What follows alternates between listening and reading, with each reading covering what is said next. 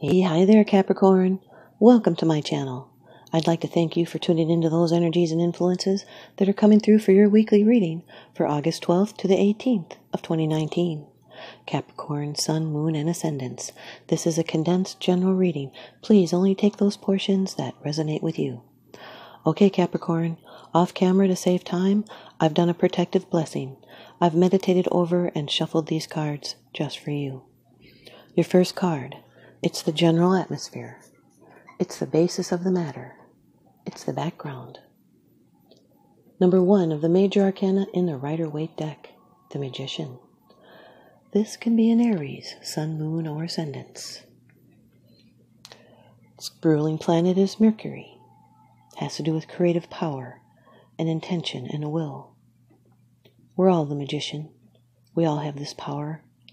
We're just not all educated on how to use it. This is someone that draws power from above to materialize their desires. That cosmic lemon skate, the sideways figure 8, is a symbol of eternal life, domination. It indicates the harmonious interaction of the conscious and the subconscious, idea and feeling, desire and motion, like in the law of attraction, as above so below, as within so without. So you need to remain conscious of your thoughts because you can make things happen in your life. It's staying focused on your goals, a time for creation and beginning, and taking on challenges. There's new opportunities. It's a time for action. This is a potential in abundance, a very important beginning. You'll need to work to achieve your goal. It's practical action. It's using your will and your mastery and your organizational skills and your creative talents. And you're consciously creating your life experience, being a master at your craft. That sideways figure 8 is infinite possibilities. This is a favorable card for your work. It's action and changes and new starts. Here's your second card, and this is the energy that's crossing over your path.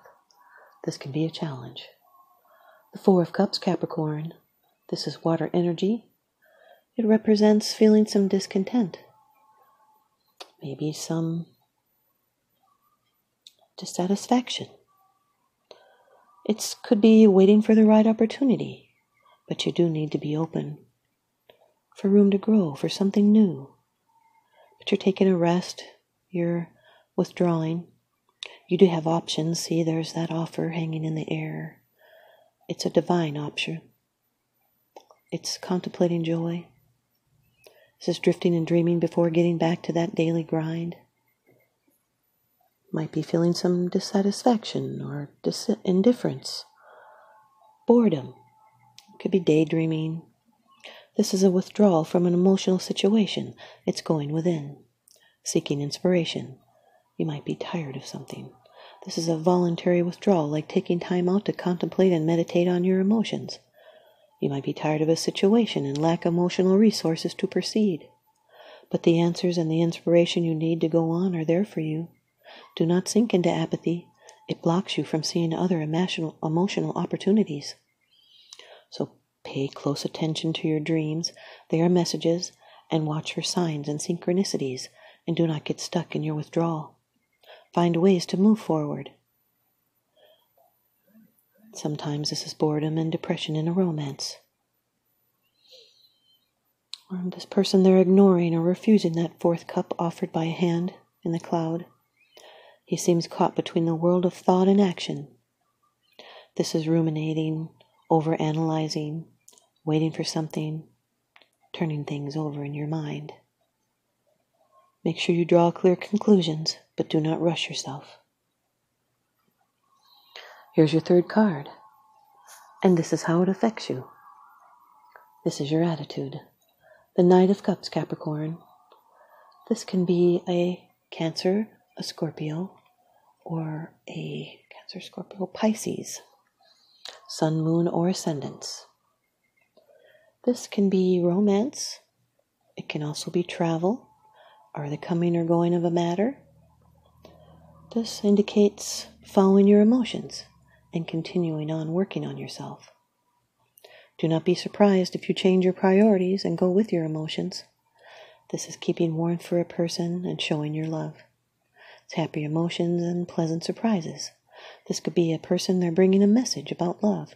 They're dreamy and emotional, and they chase a dream. They're making advances, propositions, maybe asking you out on a date. This can represent your true love, your Mr. or Mrs. Right. But they're at least a good friend, they're honest, intelligent, and they're willing to come to your aid. This is someone romantic, they're looking for love. They can be fickle, they're full of conflicts. There's emotional intensity here, idealism, and they're a spiritual seeker, an artist, a flirt, and they're impulsive, and they follow their heart and their dreams, and they share their vision with others. They love art and beauty, and they're always looking for ways to bring more into their life. This is a soul connection. It's sincere emotion, could be following your heart or making amends, offering forgiveness. But a romance is about to occur, or a strong passion for someone. Here's your fourth card. It's the position of the future. It's the outcome, the results, and the advice. The 5 of Cups, Capricorn. More water energy here. Some more disappointment. You're brooding. This is something that you're dwelling on that happened in the past. It could be painful. Some kind of loss. Or regret. This is also a transition. It's those 2 cups standing that represent what is really important. This is a card of choice. You can continue to brood over what went wrong, or you can think about how it can be better in the future. This is sadness and mourning and suffering. It's an emotional adjustment. It's feelings of loss and sadness and grief that are at work here. This can be the loss of a cherished dream or a loved possession. But with this loss comes change and opportunity, so do not run away from your feelings.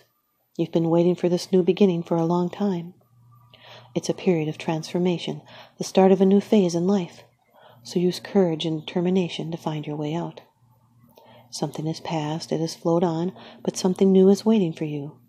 Turn around and address new spiritual possibilities and truths. Have faith in the future. Turn to the new. And now your 5th card. It's the bottom of the deck card. The underlying issue. This is what's unseen. Another card from the past, Capricorn.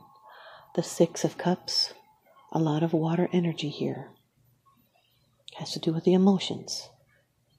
This card represents affection. Happy memories. It's looking back, it's being nostalgic. Be open for nurturing. You could receive a gift or give a gift. This can be an emotional conversation that's connected to your past that will shed light on your future. It's childhood memories and innocence and friendliness, and you can brighten the day of another with a small gesture of kindness and become childlike again and resolve bad childhood experiences by returning to a childlike openness and joy. And take an opportunity as it presents itself to cast off old feelings and fulfill important wishes. This is someone that might be digging up missing aspects of a rich store of past experiences. There may be a person that does not wish to get their fingers dirty. It could be a possibility of a fear of some truths coming out. Maybe someone digging up dirt. But this is a blooming spiritual experience, a meeting with an old friend, an old lover, something with roots in the past that may be reconsidered, and that past efforts may be present or future rewards. Could be thoughts of a past love that are still haunting. And if the relationship has ended, you're better off for it. And if the relationship is still going strong, it means a deeper commitment. This is love and harmony, enjoying safety and security. It's being playful and spontaneous, and giving the benefit of the doubt. Here's your advice from the Oracle deck. Trust Your Vibes by Sonia Choquette. Capricorn, clear the past. Card number 36. You also have quite a few references to the past here in your tarot cards. Clear the past, Capricorn. To flow in spontaneity and synchronicity, your guides advise you to forgive those who have hurt you and free your attention and the energy from the past. It restored your vitality and awareness of higher vibrations. Nothing positive comes from holding on to old wounds of the past. They're just preventing you from experiencing the blessings and the guidance of today. Notice what resentments and old angers are burdening your heart. One by one, Abolish these psychic chains by forgiving those involved, including yourself. Acknowledge the gifts each past injury has offered you. This will allow you to forgive more quickly, and if you're stuck or not in the mood to forgive, fake it. Even pretending to forgive sets the wheels of healing and higher vibrations in motion. This doesn't mean you condone anything or unjust or feel it was okay for anyone to injure you.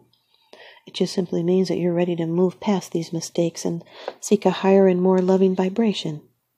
You can't reach what your heart seeks as long as you remain physically attached to your past wounds. If you seek justice, ask your angels to render it and let it go.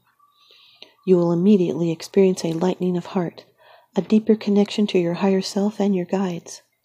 In this lighter state, your guides can direct you far more easily to what will bring you peace and calm.